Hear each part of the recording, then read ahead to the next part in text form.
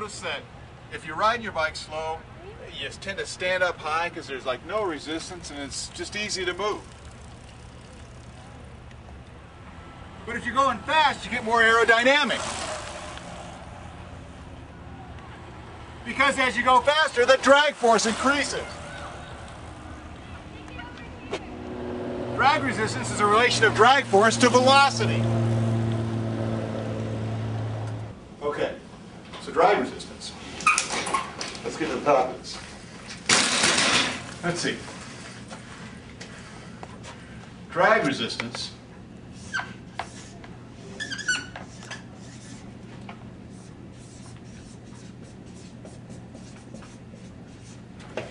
it's a resistance. It's fluid resistance. We've talked about mechanical resistance, which is friction. Now it's a fluid resistance. It's given by a capital R for resistance and a big D, a subscript, for drag resistance. And drag resistance is the ratio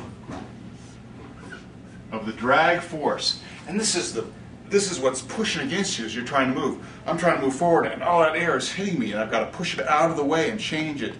And that's a force. Divided by the velocity the object's moving at. Drag force over velocity. As there's a relationship between these, let me show you this. So drag resistance is drag force over velocity. I'll give you the units. It'd be like, let's see, pounds per, I don't know, miles per hour. Newtons per meter per second. You can have a lot of these because it's units of force divided by some unit of velocity. Now check this out. If I plot drag force versus velocity, what I'll find is that as I start out moving, as I increase the velocity, the drag force increases proportionally. And so the ratio, since this is a straight line, the ratio of the rise over the run stays the same, right? The slope doesn't change. And the rise, drag force over the run, velocity, that slope is just the drag resistance.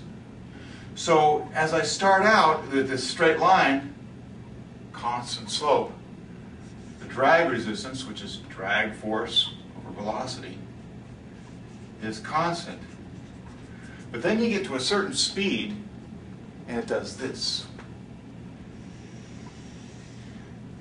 As I go faster and faster, the drag force...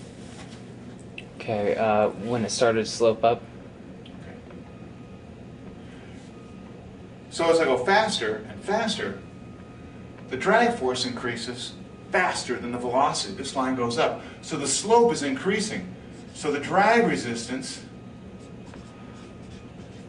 increases. It's no longer proportionate. If I double the velocity, I may like triple or quadruple the drag force. And here's the reason. As I'm going slow, the flow is, it's called laminar. I've got laminar flow.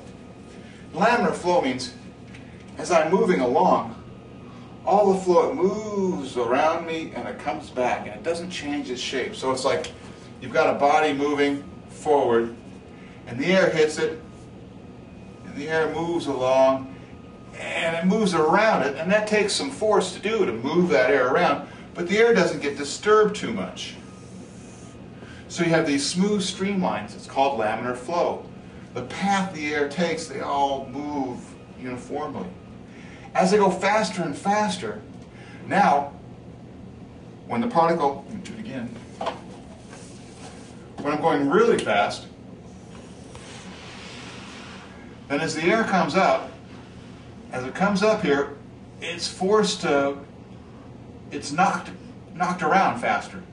And it's forced into the neighboring airstream. And it knocks that one over and it produces turbulence. Now, the air isn't all moving in the same direction. When it was laminar, streamlines were all separate from each other. Now they're running into each other. They're creating turbulence. These are called eddies. And as the turbulence increases, that's all wasted energy, right? Because it's not going this way. Now I put energy into it enough so that I'm actually doing this, moving in circles.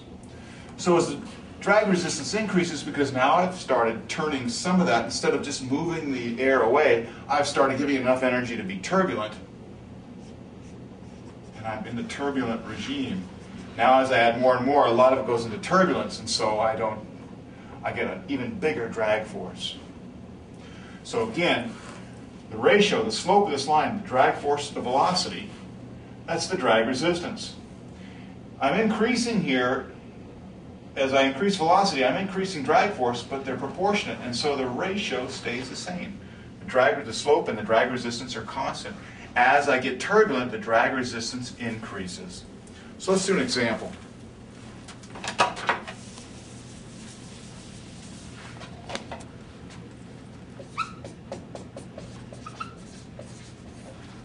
All right, so let's say I'm riding along on my bike.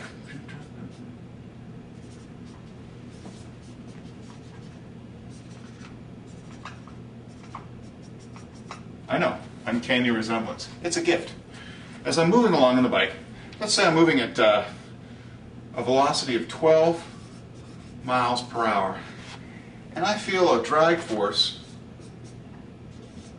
of 20 pounds. So A, what's my drag resistance? Make sure you don't get confused between drag force and the drag resistance. Your drag resistance is the ratio of the drag force to the velocity, which is 20 pounds over 12 miles per hour. Now, I don't need to break these up. I'm just going to leave them as pounds per mile per hour. That's going to be, so that's going to be 1.67 pounds per mile per hour. Now, let's just use this graph for good instead of evil. Let's try using it out here. B, assuming laminar flow. I figured out my drag resistance at 12 miles per hour. I know as I increase the velocity, the drag force is going to go up. So assuming laminar flow, if I increase my velocity to 24 miles per hour, I'll call it V2, excuse me, what's the new drag force? Now why did I say assuming laminar flow? Well, because it's easier to do. Look what happens. If I'm in laminar flow, the drag resistance stays constant. So if I increase the drag force, or the velocity, the drag force is going to increase proportionately. The drag resistance won't change. So I can say, well, the new drag resistance is the same as the old.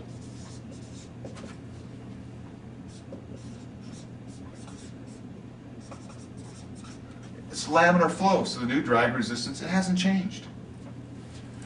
Drag resistance is the new drag force over the new velocity.